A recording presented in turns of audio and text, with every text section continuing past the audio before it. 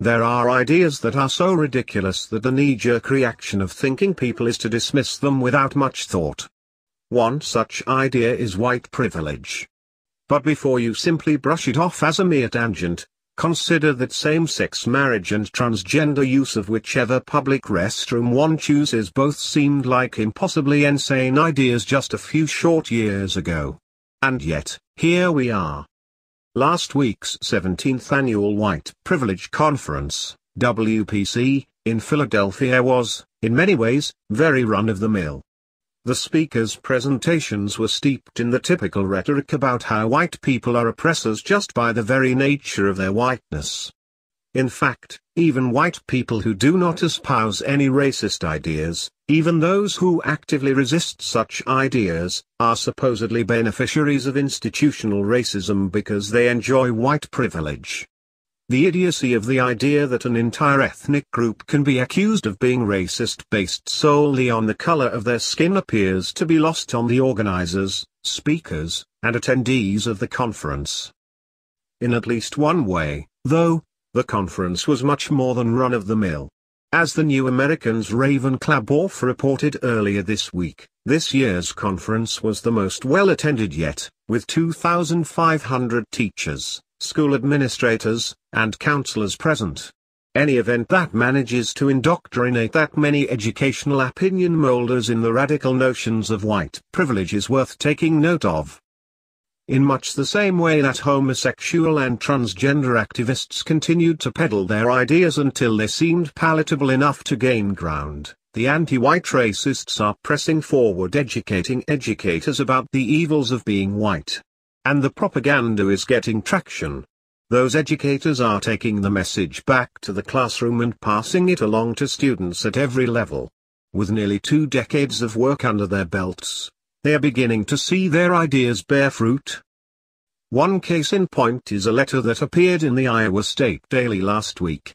Written by Leaders United for a Change, Lucha, a leftist student group whose logo includes the communist clenched fist.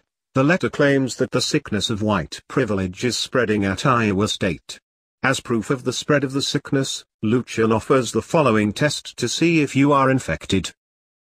You can get your hair cut wherever you want.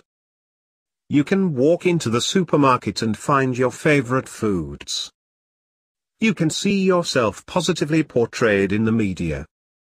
You can speak your native tongue without getting looks or comments from other people. By that list of symptoms, a black feminist who prefers a buzz-cut hairstyle, eats vegan, and speaks English, I'll just assume that we all know she would have no trouble finding positive portrayals of herself in the media, is infected with white privilege. That must be a weight to bear. The letter goes on to advise. If you have symptoms like those described above, you may want to be checked for white privilege. White privilege is like a virus.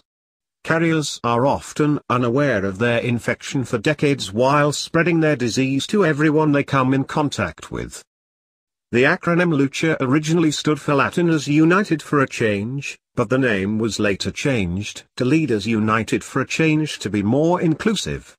Apparently, if you want to have more than a handful of people in your club on a campus in Iowa, limiting membership to only people of Hispanic ethnicity is a non-starter.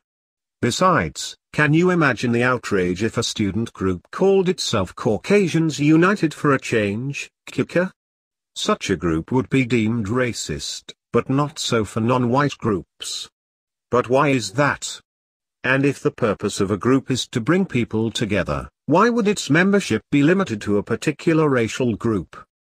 Of course, leftists of all stripes, particularly those with communist leanings, have always sought to divide people along racial lines to help deliver their message of revolution. Lucha appears to take that same tack.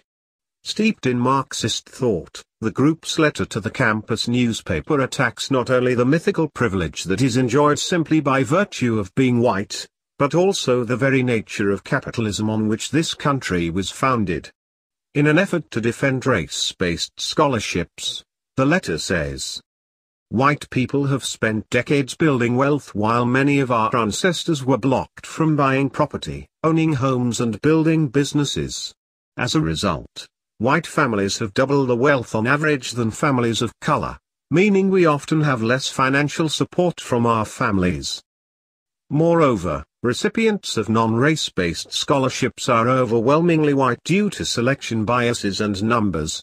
A white woman is more likely to be given a scholarship than a black woman, especially if she has an ethnic-sounding name, with similar GPA, writing skills and experience, because there are 10 times as many white women to choose for the scholarship. Many of us need scholarships to even fathom attending an institution of higher learning, and the gap is only getting wider. At its most extreme, women of color who graduate from college are paid 46% less than their white male counterparts, meaning it would take them astronomically longer to pay off their loans and send their own kids to college. The idea of eliminating race-based scholarships ignores the historical context of legalized discrimination and proves that people who believe this school of thought have fallen into the myth of meritocracy. So, because oppressive government policies south of the border made building wealth difficult, or even impossible, the answer is to blame white people, who, just to put in the for what it's worth column, had nothing to do with those oppressive policies, and decry meritocracy as a myth. Furthermore, the writer of the letter thinks that things will somehow be better if we introduce similar policies on college campuses here in the United States. Because, in the very next paragraph, that is exactly what is proposed. White privilege isn't one person. It's not your neighbor or your classmate. While we can all appreciate the First Amendment, it is reckless and dangerous to allow such hateful and blatantly wrong rhetoric to continue to circulate. White privilege means you are not only blind to racial inequality, you can also brag about this ignorance publicly and without consequence. Restrict free speech, demonize a merit-based system, divide people along racial lines, and call it the path to greater freedom. Marx, Lenin, and Trotsky would be proud. The letter ends on a fairly subversive note. White privilege is so ingrained in our society that there's no way that we could cover this epidemic in one letter to the editor. But don't be scared. While there is currently no way to cure white privilege, there are definitely ways to deal with the symptoms. Educate yourself. Don't expect your minoritized friends to explain your privilege to you. Inoculate. Educate others. Be an ally. And rest assured that we are working hard to eradicate the disease here on campus. If there is no way to cure white privilege, one can only eradicate the disease by getting rid of those who carry the virus. The issue of combating white privilege is ridiculous, but that hasn't kept it from spreading. The message is being picked up by educators, the media, and pop culture at large. If the trend continues, white people may find themselves riding in the back of the bus on their way to a school they pay more for so that people of color can pay less. And the lessons that will be taught there are that being white is a curse and everyone else